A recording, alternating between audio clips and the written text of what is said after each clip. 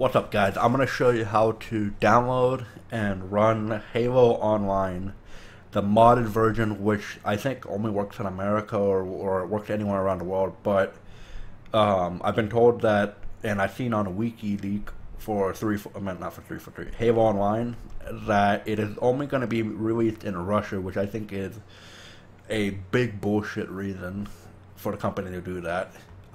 Anyway, so this is a modded version to allow, it's basically, I think it's modded to allow like English or whatever, and it's player hosting only.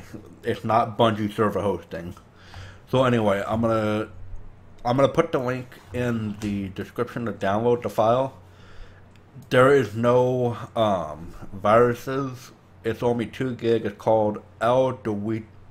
I can't ever say it. ELDewrito 0.5.0.1. I'm going to post this link in the description so you can download it.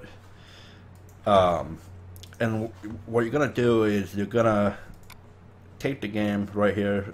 It's a raw. Yeah, I'll just scan it for you guys to show you. But to show you proof that it does not have a virus. I got this link from my friend. It is completely clean. Anyway, so when you have the file, you're going to put it to wherever you want. It's only 2.7 gigs, 2.2 gigs. You're going to put it wherever you want. If you have WinRAR, you're going to unextract it, whatever you want to call it. And then when you have wherever you want to put the file at, you're going to have all this crap. What the crap? WoW helper? What is freaking World of Warcraft? Anyway, custom menu does not work. I don't know what it does. If you hit this button, it's just going to tell you have to have the game launched. I guess it's a single player or something. I'm not sure. But to start the game, you're going to hit ELDewrito Updater. I run it as administrator, and as you can see, 1,202 items has been scanned. No viruses. Anyway. When you start this up, you're going to see player customization. You can choose whatever you want. You could choose randomized armor at launch, which means it will change every time. Choose whatever armors you want, whatever color you want, and then you put your name.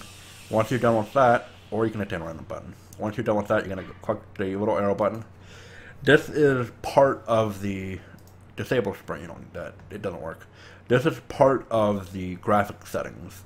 When you have the game up, there's more graphic settings, but don't mess with the server name. Don't mess with passwords. Great, someone came on Steam. I have to block them out in my video now.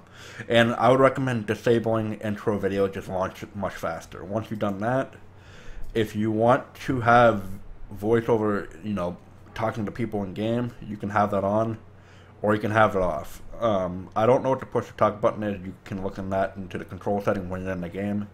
But here you go. If you want to turn it off, you just disable that. That's all you got to do. And I don't know what this is. I'm not going to touch it because I don't know what it is. So to start the game, you're just going to hit play game, and then it will start up. And I'm going to show you guys how to get into multiplayer, or you can host your own, or you can do Forge where you make your own map. To move around, this is my custom armor, and then you can go to settings. You can do all these things. You can a lot more control. Change all your keyboard, edit.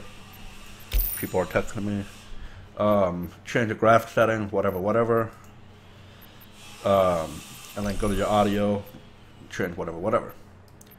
Anyway, you can host a Forge match. You can host multiplayer. Like I said, this is not running off Bungie servers, so yes, if you want to host like a custom map or game mode that you built, you have to host it. Anyway, to move around in the menu right here, these 3 menus, you have to use your arrow keys and you have to use enter. If you use your mouse, it won't work. Failed to connect to IRC. Retrying to connect in 5 seconds. Something just happened. Whatever. You're going to go to quick server browser. You're going to hit enter.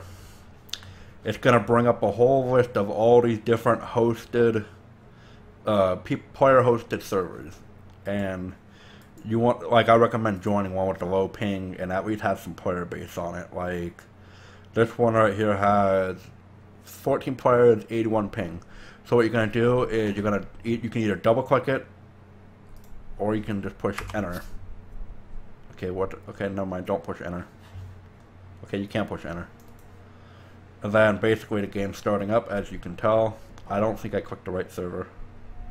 Oh, so right there, the game just started. I'm only gonna play for a few seconds just to show you.